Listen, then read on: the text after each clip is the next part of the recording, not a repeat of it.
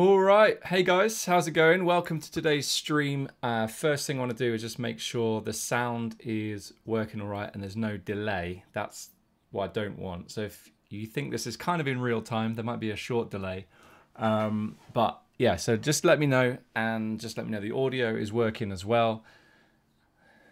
Matt Burns said, hey Gareth, how did last night finish? Did you make day 2? Unfortunately, didn't make day 2 of the Millie.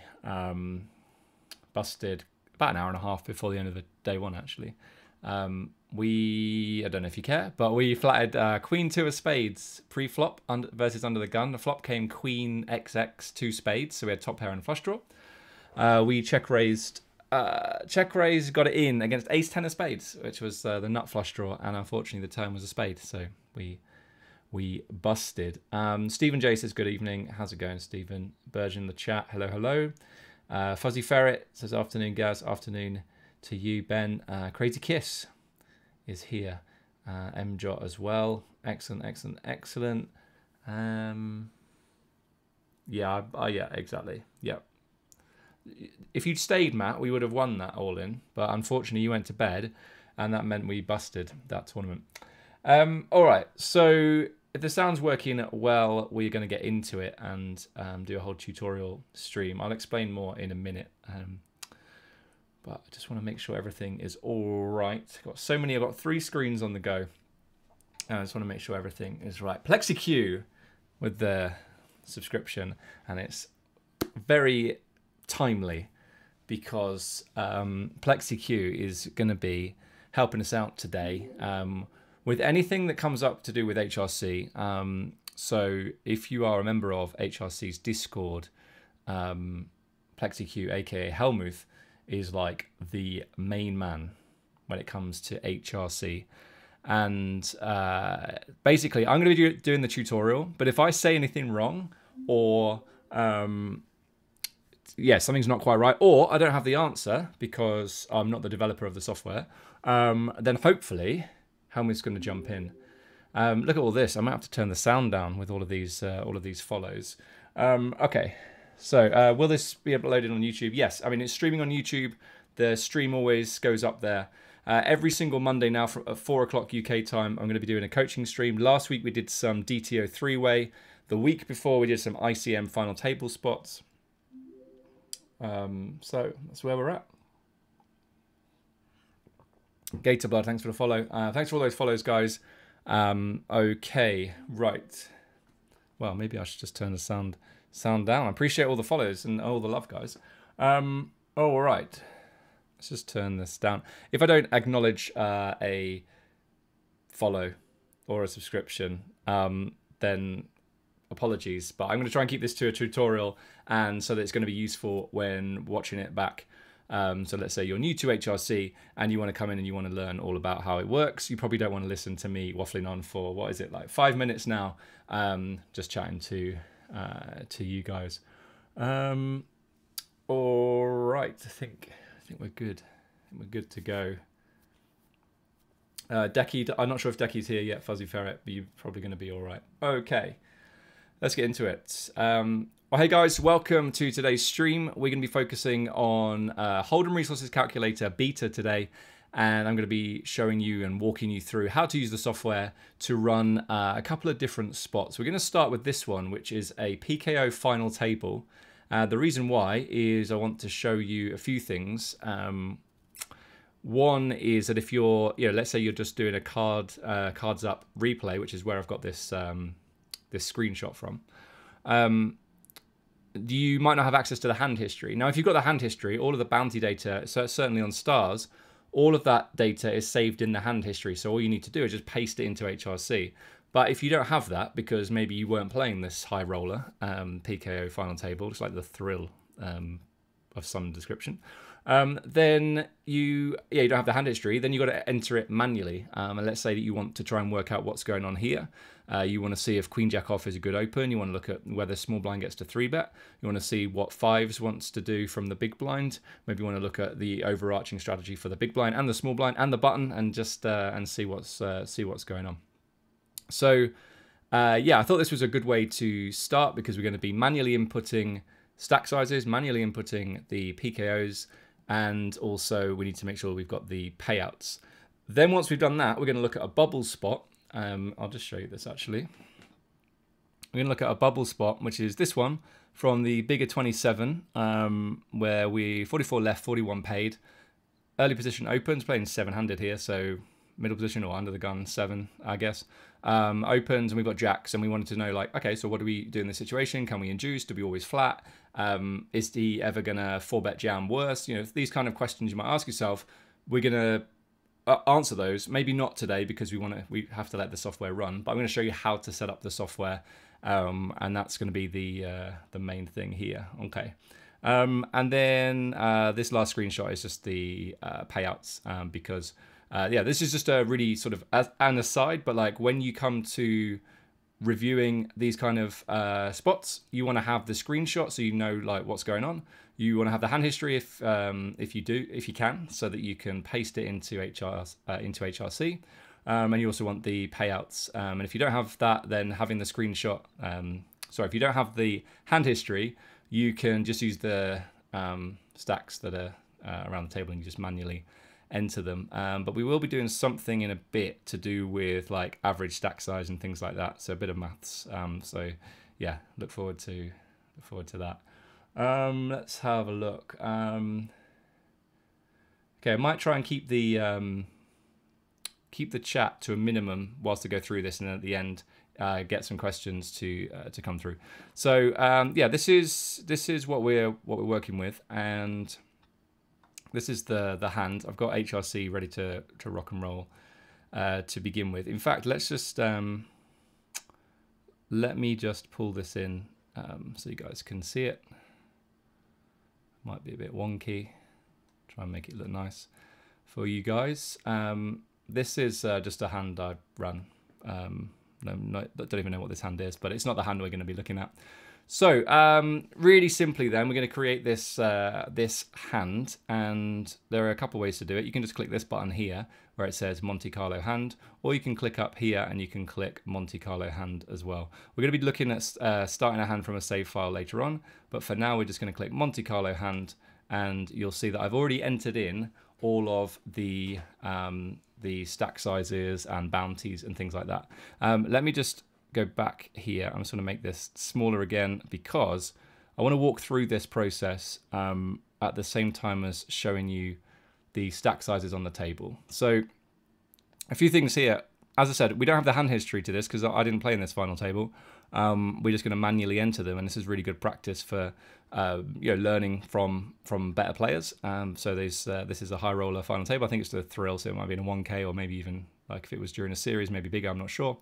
But you can see that we've got say Lena, for example, under the gun, 84.1 bigs. I put 84.2 because what I've done is I've just added 0.1 to all the stack sizes. Now, if you wanted to do it, it looks like 0.125 because there's 8 players left. But to be honest, like it's not going to make a huge difference. So I just added 0.1, and then when the stack size comes to it, they'll have about 84.1 left. So I've just done that for every stack size. If you wanted to, you could put the same stack sizes in, so 84.1 instead. But you can see as we've gone around the table, I've just added added the small blind and the big blind to their stacks as well. So you've got to make sure that we're adding their stack sizes in big blinds. That's the first step when you're entering this in manually. Okay. Then we've got the bounties, and as I said before, if you've got the hand history, all of this information will come in automatically when you press this button here, paste stacks and blinds from a hand history in the clipboard. Also brings in the bounty information. Now, the bounties that you can see on screen is what you would win immediately, and if you're playing in a PKO where half the bounty goes straight into your bankroll and half goes on your head, then we're going to be doing 50% instant PKO mode. So you've got to make sure that that is selected as well. So we can turn this off if we want to, but we don't want to for this example because this is a progressive KO and you instantly win 50% of the bounty. What that means is we have to take all of these bounties and double them. So you can see Lena's bounty is 20 grand. Rui's is 42,812. Hopefully my maths is right on this. We've got a couple of players. If I just do this, Wizzo and E27, whose bounties are just 5k. Yeah, so that's how we're going to do it. Now, if you're using any other site, you play on GG, they do the same, I believe. Please correct me in the chat if I'm wrong on this.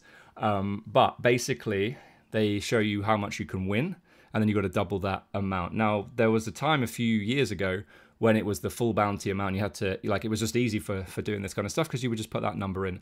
But now this is telling you how much you will win if you eliminate this player right now, and you've got to double that amount. Okay. So that's stack sizes and bounties. Hopefully that all makes sense. And this is big enough as well for you guys to see.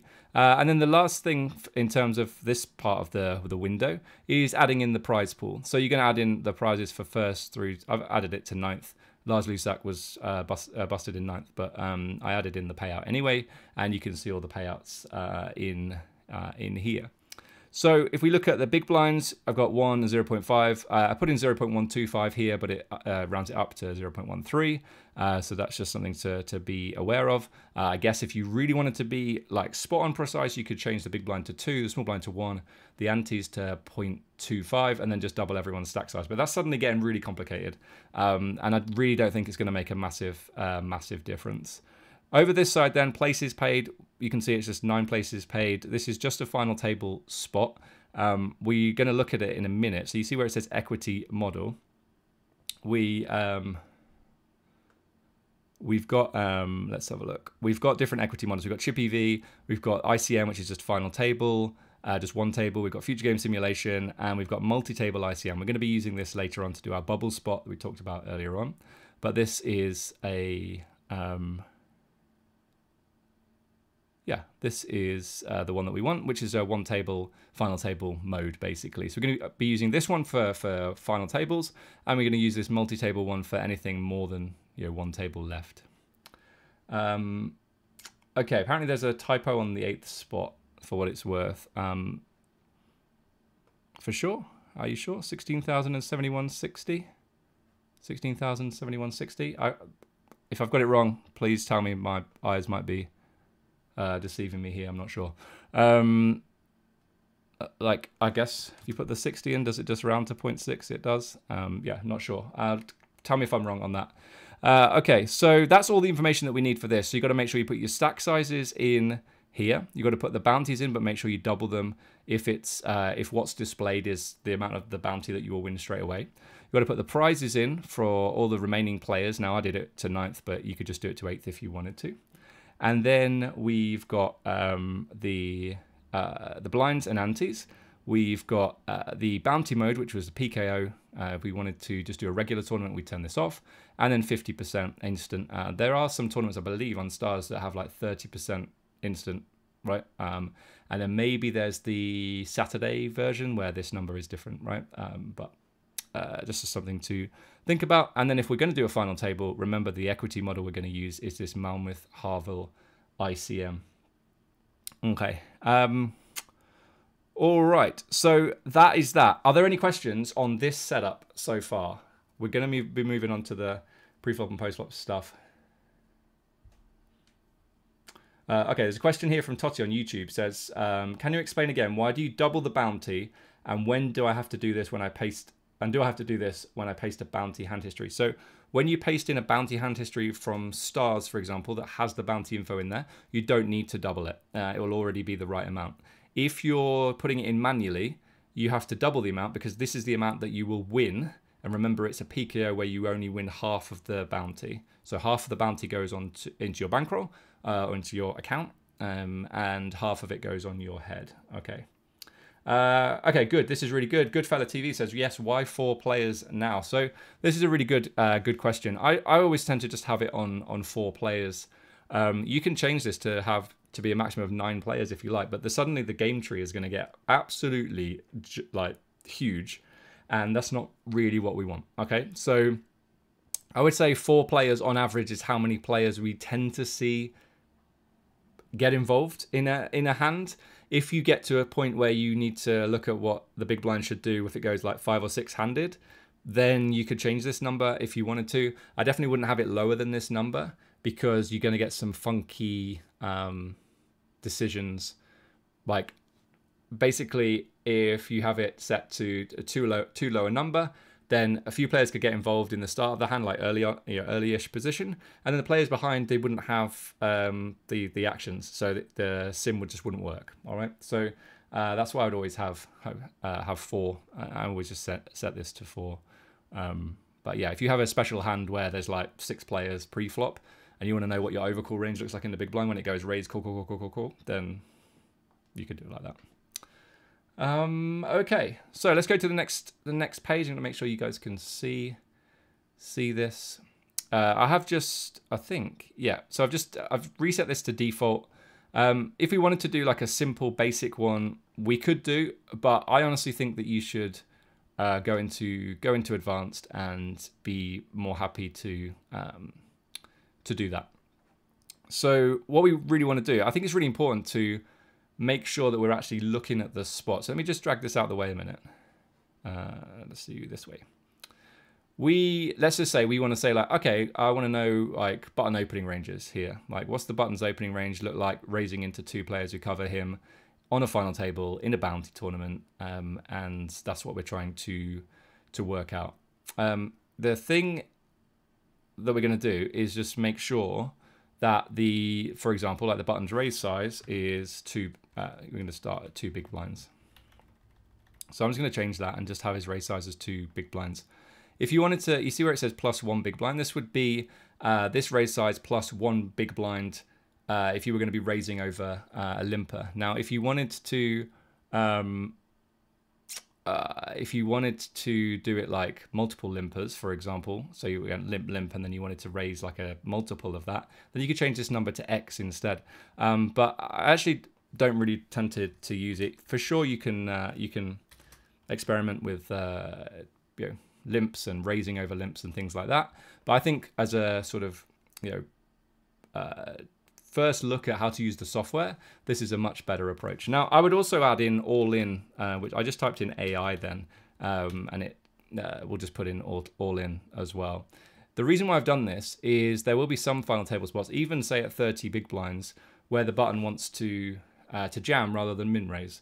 Now, I don't think this is going to be the case in this situation, and we're not going to have time to run the whole sim today to find out.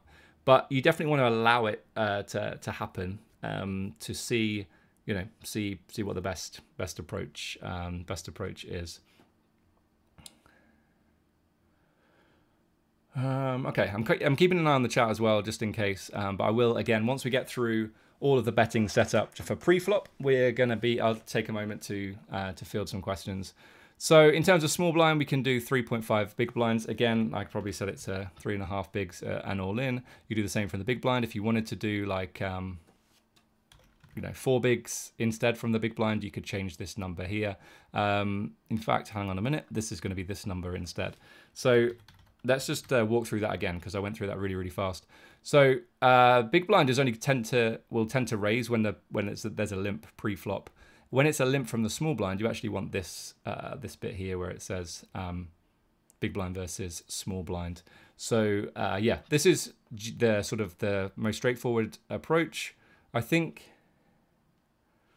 Yeah, this is what I would go for. I mean, as you get shallower, you could change these raise sizes. So small blind could be 3x or 2.75x. Big blind versus small blind shallow stacks could be 2.5, 2.75, stuff like that. So yeah, it really depends on the stack size. And I would say just as an aside here, that you might set it up to be like 30 big blinds effective, but the blinds might be 80 big blinds against each other, right? So everyone else has like 30 bigs, then the blinds have 80 bigs. You wouldn't use a 30 big blind setup for them because they're playing 80 bigs against each other. So it really, like, you might just have to go in and edit this each hand rather than just create a preset for 30 big blinds and just load that in. We're going to come back to the questions in a moment. So now we're up to 3 bets. So this is just raising first in, or what happens over a small blind limp.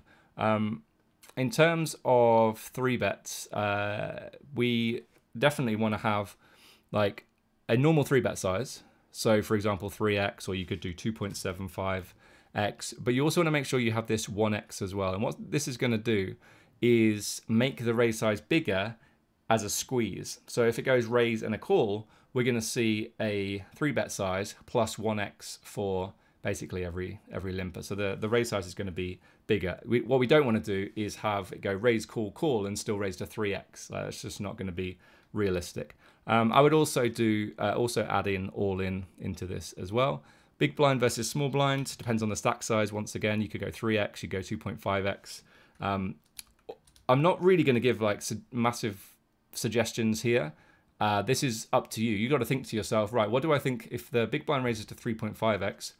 Sorry, if the small blind raises to 3.5x, what do I think the big blind is going to 3-bet to? Is it 2.5? Is it 2.75? Is it 3x? You're going to have to work that one out. Big blind versus others could be 3.5, could be 4, could be 3.75. We've got the 1x as well. And we're going to make sure that we add all in as well. Small blind versus big blind could be exactly the same. We probably don't need the 1x in there if it's small blind versus big blind. And a small blind versus others tends to be smaller than big blind versus others. But, you know, again, you can choose the amount that works for you. If you're actually running a specific hand with that you can see the sizes, then you should put in the sizes that are used, right? Hopefully that just makes sense. But yeah, make sure you add all in as well as an option, because otherwise it might not get used. There is a button down here where it says all in threshold, where if there's more than 40% of the pot, 40% of your stack as a raise size, it would just go all in. But we're going to talk about that a little bit more as we go. Once we get to 4-bets, I don't like these defaults. I would always change this to something like 2.1x and something bigger, 2.3x, because what tends to happen when it's at 90% and 120%, what it will do is it will just push the raise size to be really, really huge, and very often off like 40 or 50 bigs, that's going to meet that threshold that we just talked about. And all of a sudden, you're not going to have small 4-bets, okay? So small 4-bets are definitely used on final tables and is something that we want to allow for. So just make sure that you change that. Otherwise, yeah, you tend to get like a 2x raise, a 6x 3-bet, and then like a huge like 21 big blind 4-bet. But if that's more than 40% of their stack, then it's just going to be an all in, and we might want to see some small 4-bets as well. Okay. 5-bets I don't tend to look at. I think by the time all those bets have gone in, I think all in is probably going to be the size, but I mean, I could be wrong on that. So now we're up to limps and flat calls. We're not going to be doing any limps today, but you can certainly add limps in if you want to. Remember what I said about these raise sizes up here. So back up to opening. If we had limps down here, we'd want to have plus 1x to incorporate like essentially raising to 2 bigs, but adding a limp on, right? But we're not going to do that. I always like to have 3 to allow for 3 calls. I always get confused on this whether the big blind is included in the 3, but we allowed 4 potential players to be involved pre-flop, right? So we could go raise, call, call. Big blind has the option between calling and 3-betting. If this number's too low, again, I mentioned this earlier on, where the big blind will then only have like an option between raising and folding, and they don't have those options in game, do they? They actually have the option to flat as well as raise. Okay. 3-bets as well. You could have like overcalls of 3-bets, but I tend to just leave this as 1. Same with the 4-bet. Once it gets to 3-bets and 4-bets, you would tend to see just 2 players in the hand, the 3-better and the other player. And then somebody asked in the chat earlier on about, does this include small blind completes or limps? It does. As you can see here, you want to check this. Always allows the small blind to complete. Cold calls is an interesting one. Normally, I mean, this is defaulting to not being selected. But on a final table where, let's say, the cutoff raises off 50 bigs, the button jams for 12, small blind has 50 bigs as well, it might be better off for them to flat rather than the only option to have is to 4-bet or to rejam or anything like that. So I think this is actually quite a useful button to click for final tables. Ordinarily, though, we wouldn't see cold calls of 3 bets. But yeah, on a final table, I think it's really, really useful. Okay. I will come back to the questions, guys, in a moment. Closing flats. So yeah, flat calls are always allowed if they close the action. So this is going to include the big blind as well that we just mentioned earlier on. All-in threshold sometimes needs to get changed if you have a stack size where you would like, let's say, 40 big blinds, but the 4-bet size ends up being over this 40% threshold. It's only going to allow 4-bet all-in. Whereas if you change this threshold and take it up, then you're going to start seeing some small 4-bets allowed as well. We're going to look at the preview in a moment, but if you want to allow small 4-bets and it's not happening, then you want to be playing around with the all-in threshold and also the 4-bet sizes as well. Okay. Okay, so I think that's it for pre-flop. Let me just walk you through this preview. I think this is brilliant, by the way. Just so that we can check what's going on. So we wanted to see what's going on from the button. Okay, so you can call, you can go to 3.3x, or they can jam, and then the big blind can call, can 3-bet to 3.75x, or they can jam for 33.2 bigs effective, because that's what the button is opening off in this spot. So this works well. I think this is going to be good. We do have like a really big stack in the cutoff. So if we were going to test the theory of like the 4-bet sizes, then you can see that the big blind can 3-bet to 7.5x, and then the cutoff actually has this small 4-bet, which is really nice. But then the 5-bet is going to be all in. And I mean, in this extreme example, I think we probably would want to change the 5-bet to be a smaller 5-bet than this one. But that's just a more advanced feature, I guess, for those unique spots where two players are just really, really deep. What are they playing? 131 bigs effective. Okay. All right. So I'm going to tell you about this tree statistics and abstractions. Now the recommendation from Helmuth is that we should go if you're just sort of average, just wanting to run a spot with not a great deal of accuracy, but just as quick as possible, I guess. Then having flop at 1024, turn and river at 256 is the way to go. Now this is going to be linked in a moment to the convergence indicator. The more accurate the sim you want to run, the more the bigger these abstractions want to be. That's my understanding. I'm not an expert in the abstractions, if I'm honest. I've been using 4K, 1K, 1K and running it to a super high accuracy. But I think if you're not going to run it to a really high accuracy, like the convergence indicator, the CI number we'll talk about in a moment, then going with 1024 and then 256 for turn and river is good. Right, I'm going to run through some of these questions because there's quite a few. I do think PlexiQ is answering as we go as well. But yeah, if there are any more questions, guys, fire them into the chat now.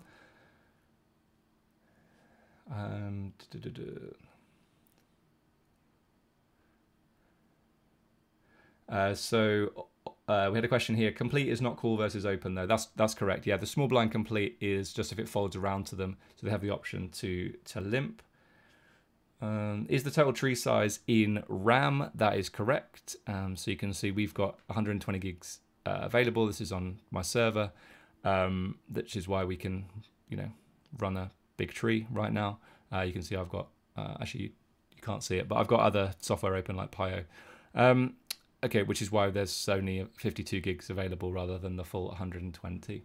We're going to talk about in a moment like how to change the memory that you have available.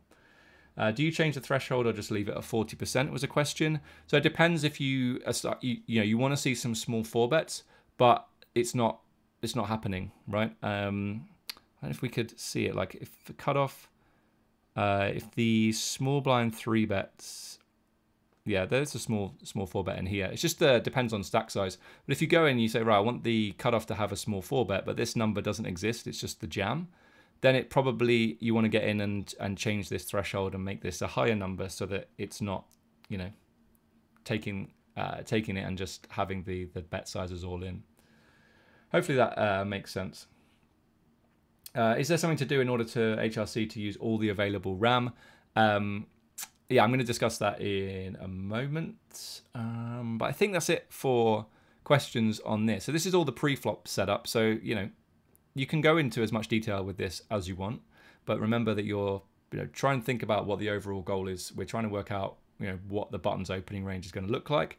We want to make sure that we have appropriate 3-bet sizes and 4-bet sizes though as well, because that is going to affect everybody's strategy. And yeah, you might think, oh, that won't affect like how wide the button gets to open. But if we don't allow small 3-bets and small 4-bets, we only allow all-ins, then the button's going to open a different range, right? Hopefully that, yeah, that makes sense. Question here, can we edit for a specific position, like giving button 2 open sizes? I believe you can. You can just change this and you can just add, like, you know, let's do 2 numbers that are different. So button having 2 bigs and 4 bigs. And if we go into preview, you can see they're now opening 2 bigs and 4 bigs. But I wouldn't ever do that. I would just stick to 1. Keep it simple. Like a G6 says, you might want to change the all-in threshold to allow stuff like a 10 big blind stack opening to 7 bigs and folding to multi-way action. I think that's a really good suggestion. That's good. Cool. All right, so that's a preview. Sorry, preflop and the preview function. We're not going to do scripting today, but we are going to take a look at postflop, and I'm going to get rid of these settings. So this is relatively new. Up until recently, I don't think that we had donk sizes in here and raise sizes, but we do now. So again, shout out to HRC and to Helmuth for adding all of these functions. So basically what's going to happen now is the more sizes we add into these boxes, the bigger this tree size is going to get. So if we add a small bet size for geo size, this number is it going to go up? It's going to do the opposite of what I just said. But certainly if we add it to multi-way, we should see it go way up. We'll see if that happens. So it was at 25.6 and now it's, yeah, we might, hopefully this isn't going to affect things too much. But anyway, I'm going to get rid of that because it's going to make the tree size way too big. So I like having like a small size and a big size. Depends on like effective stack size. If you're shallow, you could probably get away with using a smaller big size. You could do like 20 and 50 or 25 and 60 or 25 and 75. So just be aware of that. Bets and C bets kind of override the geo size, I believe. Let's just make sure. Overriding the size for flop continuation bets. If empty, the default flop sizing is used, which will be this one. And then if this is not empty, then we're going to use the geo size as well. So for example, you could put in some raise sizes here. Yeah, 40% for raise sizes. And then if you wanted like donk bets to not be 25 or 66, you could change it to like, okay, I want to buy donk bets to be a third pot instead. So yeah, that's that.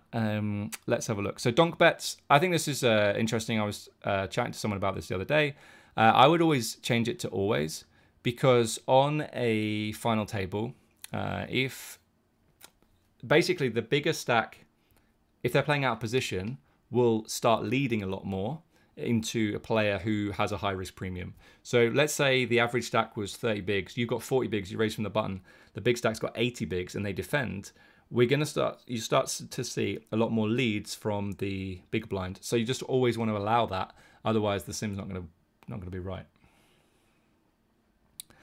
So yeah, this is I think a reasonable approach. I mean, you could add in more of these as well. I'm going to say like I'm not like a huge expert on this. This is a relatively new feature in terms of donks and raises, but I think this is a reasonable start. I'm sure someone will correct me in the chat though if they don't like this. This setup or betting setup is what I was trying to say. But I think that's going to be it. I know that we spent quite a long time, about half an hour, trying to set this hand up. But yeah, if there are any questions on this post-flop sizing or post-flop setup, then let me know. Let's have a quick look in this. So Plexi said, one common mistake or danger here, we have a maximum of 4 active players selected. Allowing 3 flats versus raise first in can cap the action after the raise first in and 3 calls, auto folding all the remaining players. Yeah, I think I did mention that. I guess we could just have a quick look in this preview, right? So we have this is 4 players calling, and now everybody else is folding. So if we want a really, really accurate sim, then we would go back to this screen and we could change the number of players in here to a higher amount. So yeah, multiple bet sizes allowed. Absolutely. The more bet sizes you allow in here, the bigger your tree is going to get. So just be aware of that. If you add multiple bet sizes for multi-way, that's when the tree is going to get really, really big.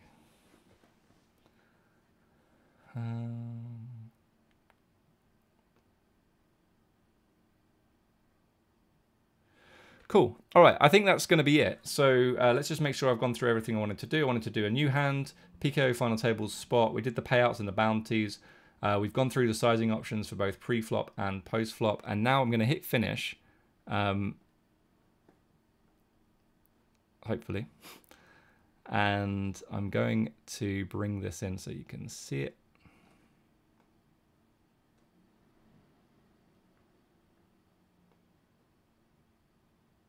Nope. Maybe not. It's not loving life. Bear with me. Oh, we've got some movement. Here we go. So it's going to run this in the background. We might just have to wait for it for a moment. Evo says, is there a standard post-flop setting? Yeah, you can use the default that loads when you first load the software if you want to. But if you want more accuracy, then add more bet sizes. If you only allow like 1 bet size, then that's not sort of reflective of how the game is played, right? We tend to see a lot more small betting, so you definitely want to have like a small bet and a big bet, at least.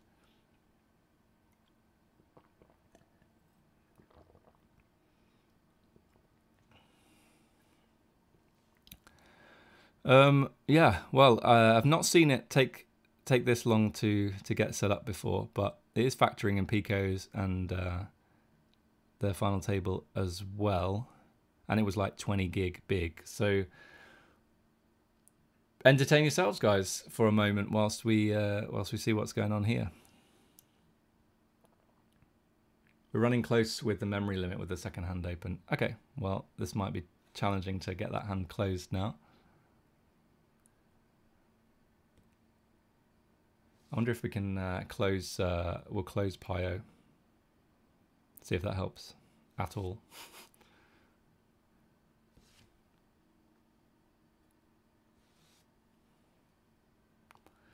Let's have a look. Can you share your system settings, CPU and RAM, so we can have an idea when comparing with our systems? This is a server. I've got there's 128 gig of RAM. In terms of CPU, I can't remember what it is. If I can find that, I'll post it probably in the Facebook group.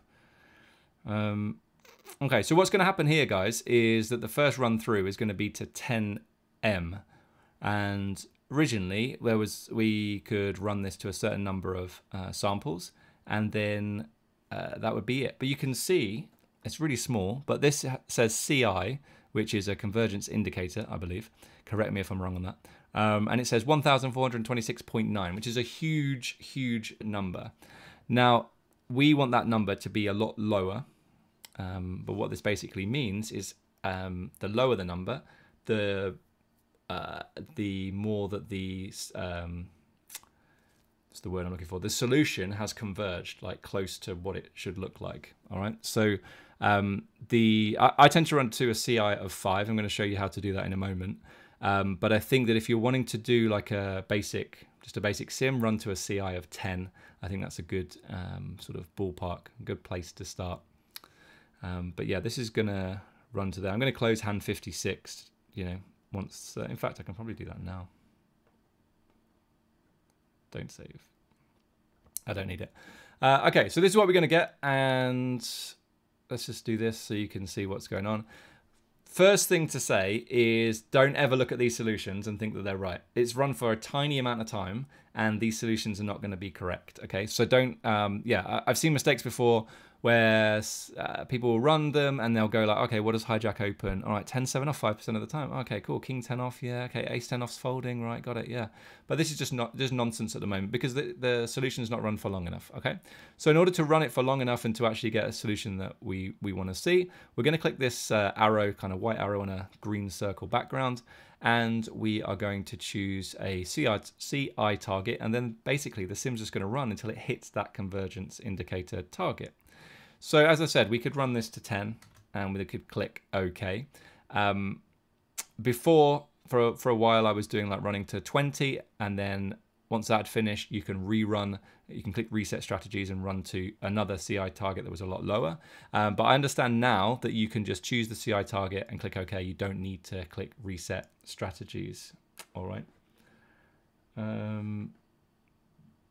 Yeah, so let's, I'll just show you this. So yeah, I've just running it now to a CI of 10. I'm going to click run in background. That's just going to run now. Now, if we wanted to rerun it now to 5, you could actually just click this button again, change this number to 5 and click OK. Not sure why you'd want to do that, but it would then just, in fact, I can show you this. It would then just queue up the next run, basically, right? The next set of sampling. But we're not going to do that. But we are just going to let this go through a little bit. Okay. All right. So yeah, that's how to set the sim up and how to choose a CI. The CI is, you know, choose that 10 as a sort of the basic idea. Remember earlier on, I was talking about the abstractions. So if you want to go to a much lower CI, you also want to change these abstractions to double or quadruple these amounts. That's, again, my understanding of how this works. So if you want to go to like a CI of 3 or 5 or, you know, lower than that, you want to have higher abstractions in here as well.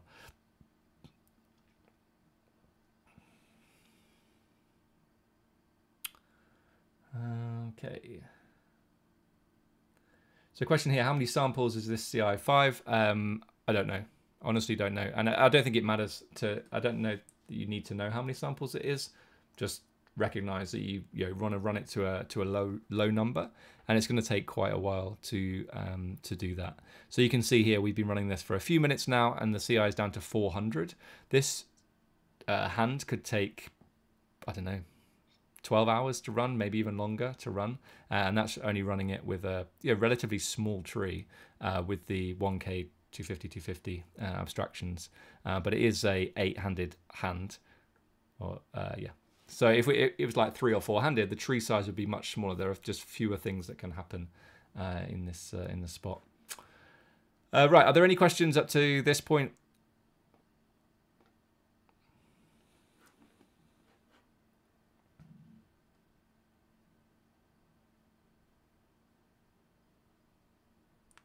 Okay, so Anmol says was used to running it to the simplest earlier. So yeah, just choose a CI. Don't worry about samples. Just run it to a CI of at least 10. If you're running to higher abstractions, then use a CI of 5 or under. Okay. So that's where I wanted to get to for this. I'm going to do, in a moment, I'm going to show you how to do the MTT ICM as well. What I'm going to do for now is just stop this sample. So let's say that you are not running it on a server, you want to run it, you want to run it on your machine, but you need to turn your machine off because you're worried, I don't know, that it might blow up overnight. You can stop at any point, and you can actually click this save button. So what this save button is going to do is save a full save, and then you've got this save as button, which will create a viewer save and also allow you to save it as a hand config or hand configuration. So if we click full save, or yeah, complete save, then we can just click save here. I'm not going to do that right now, but you could then just save it. And then what you could do is open it up again. In fact, I wonder if we could just do this. Hand 57, let's just remember that. It's just going to save in the background. It just might take a while, that's the only problem.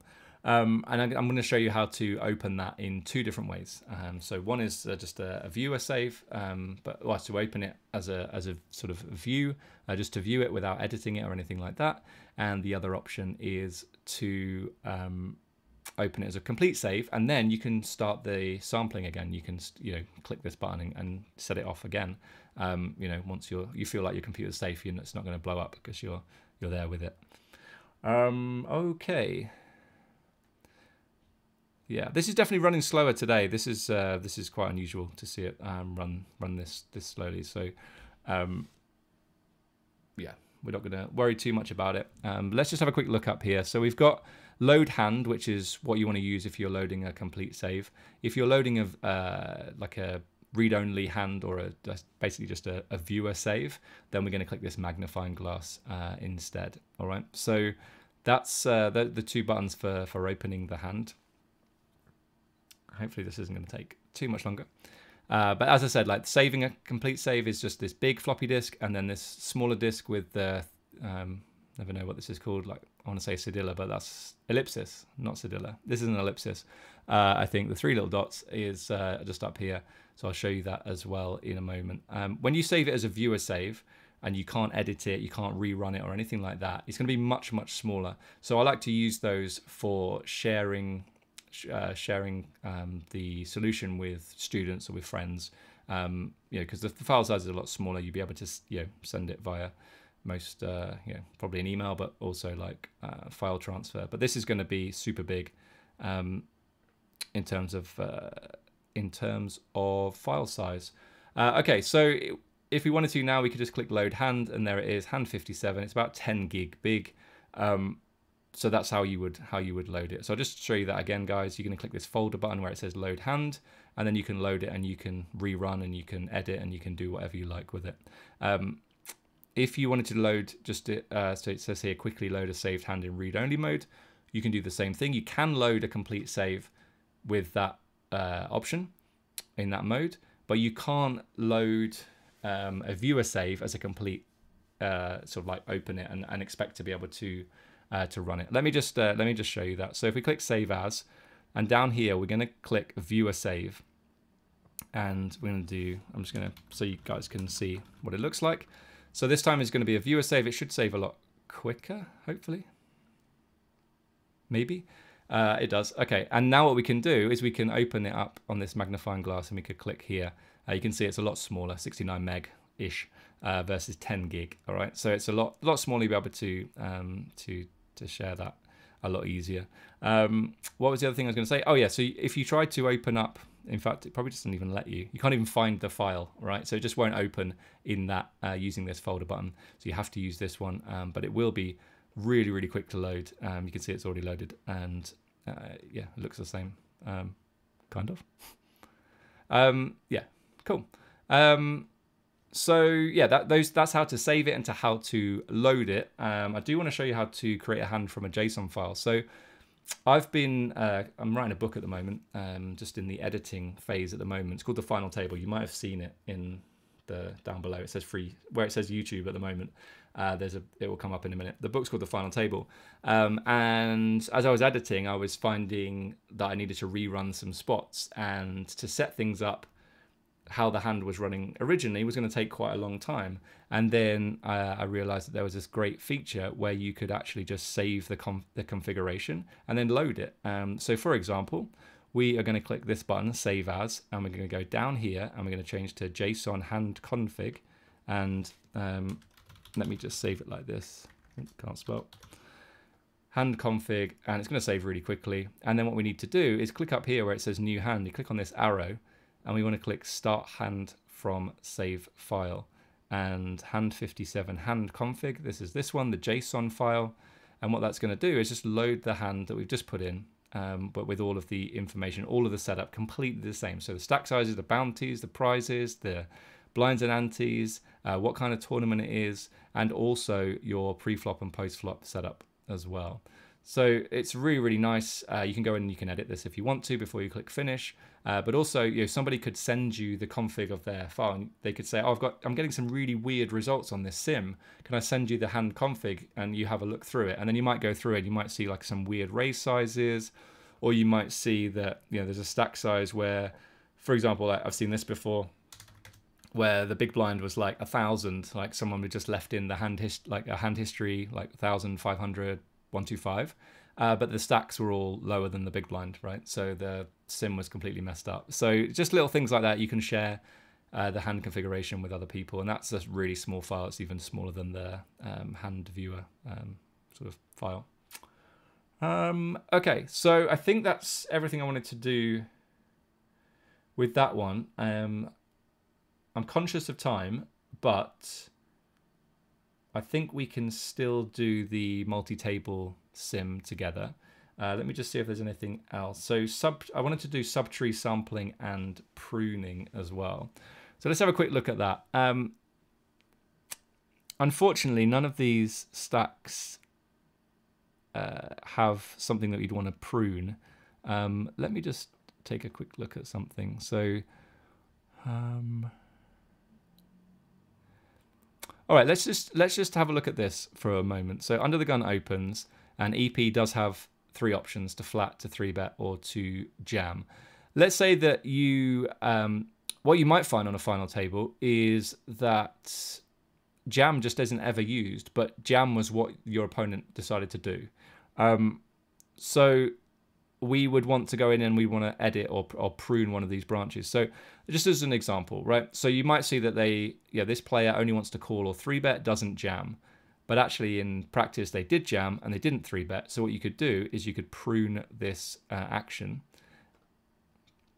And now you can see that versus under the gun, EP can flat or jam. All right. So that's just something to keep an eye out. You might need to run the sim to work that out and then see, okay, this guy's not supposed to jam, but they did. Well, I want it to reflect what actually happened rather than not. Because the other thing is, if we allowed small 3-bets and 3-bet jams, but 3-bet jams weren't used, then no hands are going to travel down that branch, right? So then the response to that is just, it's going to be nonsense. It won't tell you anything because there are no hands going down that branch in the first place. Okay. So that was that's pruning, and then if earlier on we saw that there was there could be a 4-bet node with their 2 big stacks, right? The cutoff versus the big blind. So let's say we've got this. This is the cutoff going for a 4-bet. And we want to see what big blind should do in response to the 4-bet from the cutoff. But we recognize that, I mean, of course, none of these branches have been solved to anywhere near the accuracy we want at the moment. There's still quite a lot of noise in here. But let's just say that we wanted to just run this this branch. We can actually do that. Now, this is not something that I've done a huge amount of, but you can certainly run for just the subtrees instead of the whole tree. So for example, if we're on this branch, then we can click selected subtree instead and still run it to the same convergence indication or indicator, and then click OK. Now, Helm is probably going to tell me something here about this because he says that there's often some confusion as to which branches are solved, right? So for example, we're looking at cutoff. What should happen, I believe, we could say, okay, let's just rerun from the cutoff onwards. It shouldn't affect any of these, but I would like him just to pop something into the chat right now if he's listening, just to make sure that we're getting this right, because yeah, I think this is a common sort of misconception as to what happens when you run individual subtrees, or rather than the whole tree. But let's just wait a moment to see if that happens. We can get some response from him.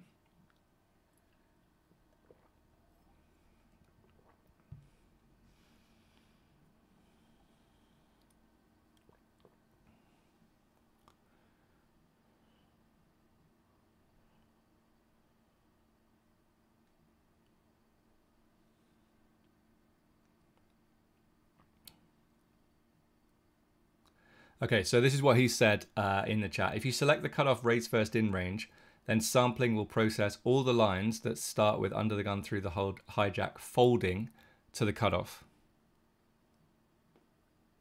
All right, so my understanding then from that is that the only branches of the tree that are going to be, the only branches are going to be all the ones that follow this.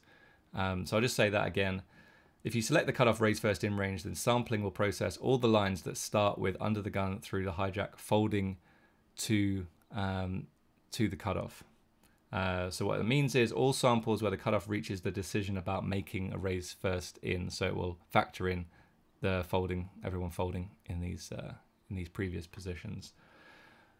All right, let's do the multi-table ICM hand. I'm going to close both of these off, I think.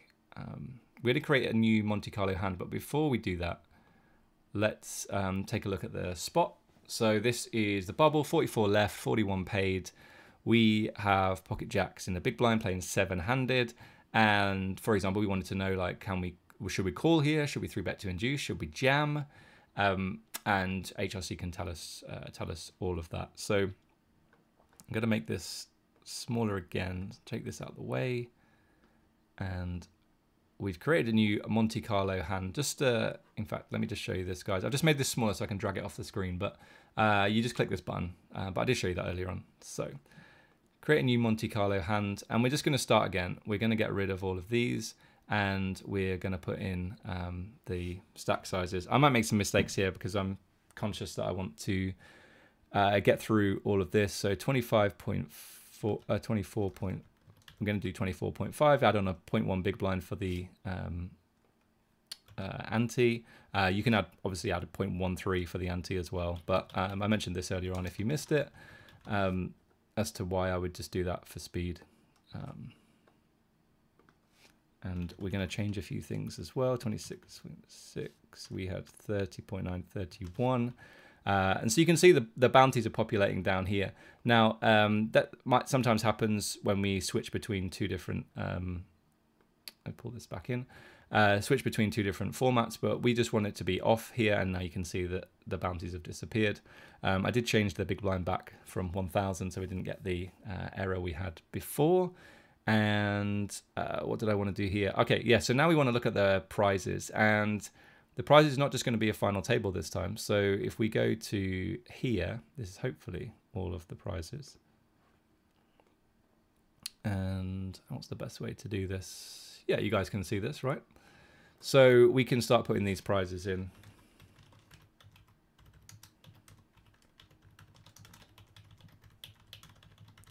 Now there is a great tool that you can get that will do all this for you. We'll grab all of the payouts from SharkScope, I believe, and give you a file to import. But I'm going to show you the sort of the old-fashioned method of just putting it in.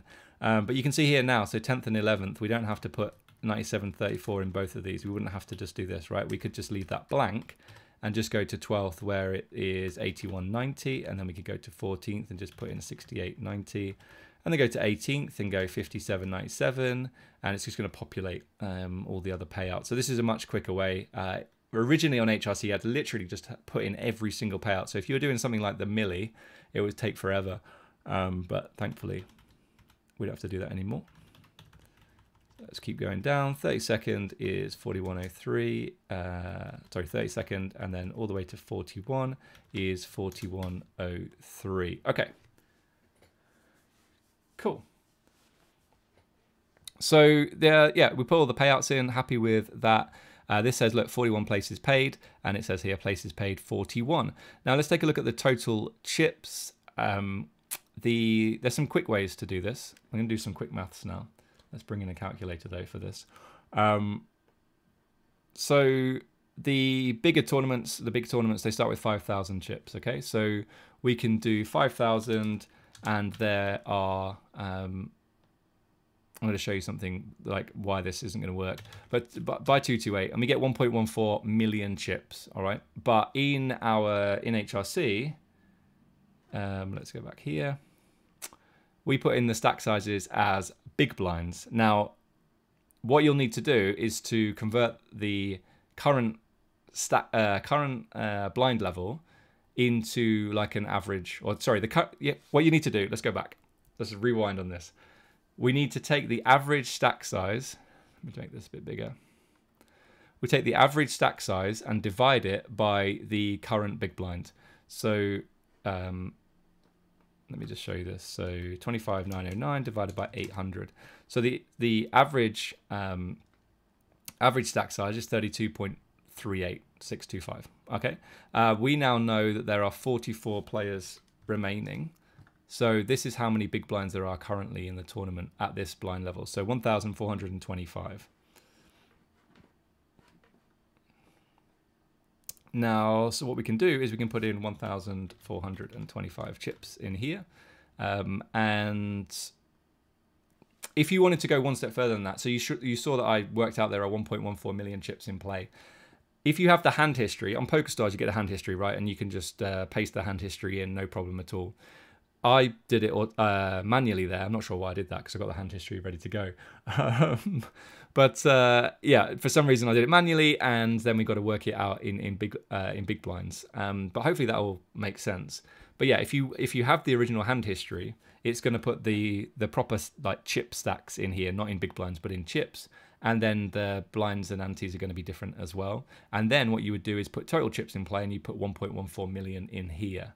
Are there any questions on that? Because I know that I've gone through that quite quickly, and that's just a way to work it out. If you are working in big blinds and you don't have access to the hand history, this is how you work out how many big blinds there are currently in the tournament.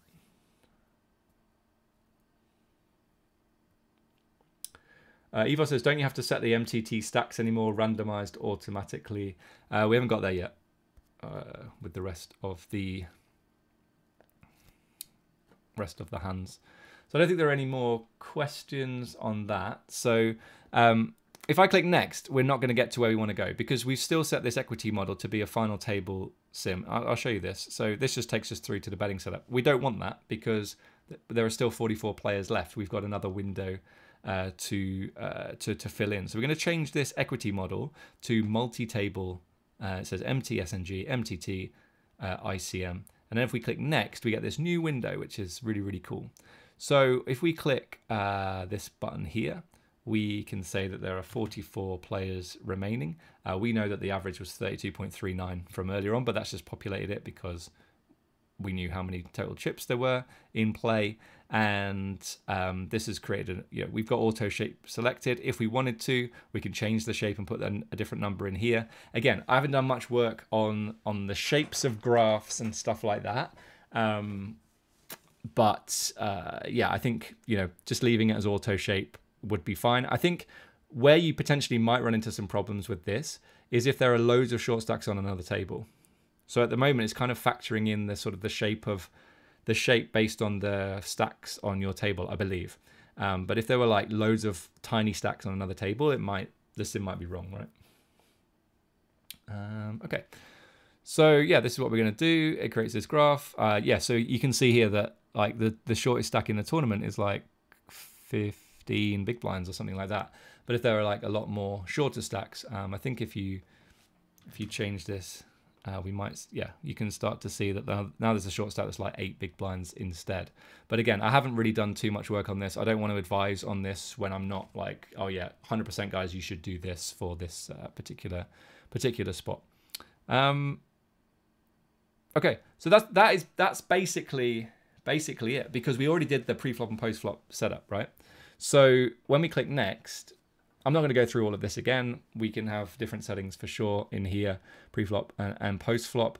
But then what you would do is you click finish and it would just run in exactly the same way as we had before.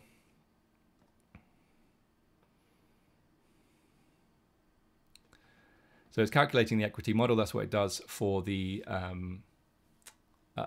because it's not a final table. And then it's going to run up to that 10M sample again. You can stop that if you want. But remember, if we wanted to run it for a lot longer and a lot more accuracy and for the solution to converge, then we want to choose a much lower CI target. So 10 as a minimum, I would say. Like probably lower than 10 if you wanted to. I guess that's 10 as a maximum. We don't want to go any higher than 10, basically. All right. So that is how to do that. I think there's only one more thing I wanted to look at. I know that we've been going for quite a while now. Yeah, over an hour. So the last thing I wanted to look at is the memory limit setting. So if I create a hand, oops, not that way. Is this going to work? Yeah, so you can see that we've got total tree size in here, 4.1 gigs. Some of you might only have like 4 gig of RAM or 8 gig of RAM, 16 gig of RAM. We want to make sure that HRC is accessing as much of this as possible. I'm going to bring in the this, which is, I wonder if I can just show you this link. It's on their website. If you go to blog and then yeah, I'll just walk you through it though to begin with. So in order to increase HRC's memory limit, we're looking for this file, this hrc.ini, and I believe I have it open. I hope so anyway. Indeed I do. Here we go. So basically we're looking for the Holdem Resources installation folder, and then it's HRC Beta in there, and then there's this one here with like a little cog and a piece of paper behind it. This is the file that we want to open. So if I just open this again, the file will look like this. I'm going to open it and show you. But we are looking for this this number here, and we want to allow, if you've got access to more RAM, you have more memory in your computer, then you want to increase this second number. And these are the suggestions here.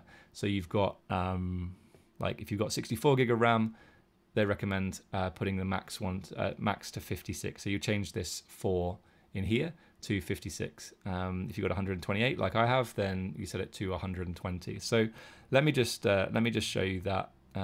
This is the file, and you can see I've got it set to 120G in here. So what that means is that when we go back into HRC has 120 gig available. If we change that number to 60, then only 60 gig would be available for the software.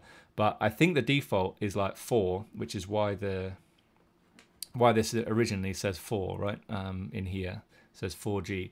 If you've got more than that and you are trying to work out like your tree size is way too big and you can't, but for some reason you can't run the tree because like the tree size says 16 gig and you've got 32 gig of RAM, but it's not working, then this is probably why. So you want to go in and you want to edit this this number.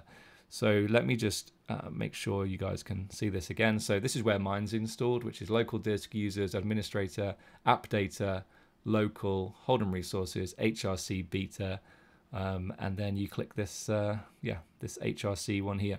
This one here is the program, so don't click that because you probably already got it open. But I do think that once you change this, you're probably going to have to restart the software to see the changes, see the effects of that. All right, so I think that's going to be it, guys. Honestly, I think that's it. So what did we do? We created a new Monte Carlo hand. We did a PKO final table spot. I showed you how to do the payouts and the bounties. I explained the sizing options for both pre-flop and post-flop and the considerations there. And then I showed you how to actually run the sim and rerun the sim with the different convergence indicators. Then we talked about post-flop abstractions within that as well. We also looked at how to save a hand, save a full save, a complete save, and a viewer save, the smaller version. Also how to save a hand config and then create a hand from that hand config. And then also, what else did we do? We did a multi-table sim, and we looked at sampling and pruning, and we also looked at how to view the memory limit and change it. I think that's what I wanted to do. I think we've done it all. Hopefully you guys enjoyed that. If you have any questions now, I'm here, and PlexiQ, I don't know how you say that, by the way. Is it PlexiQ? But Helmuth basically is in the chat on Twitch right now and seems to be answering lots of questions, which is awesome. But yeah, if you've got any questions for me or for him, then now is the time to post them in. There is a great Discord server for HRC. It's, yeah, I don't know if I can share it on here. Let me see if I can do that.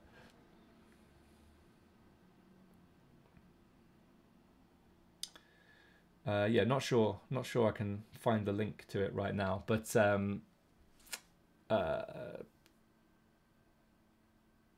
yeah, there's a great server. I wish I could find the link because then I could just post it into Discord and not Discord, into Twitch and YouTube, so you guys could see it. It looks like he's just tried to send it.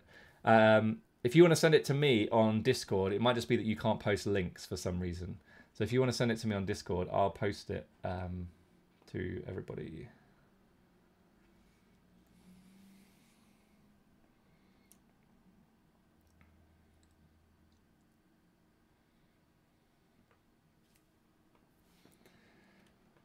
Oh, I mean, that's that.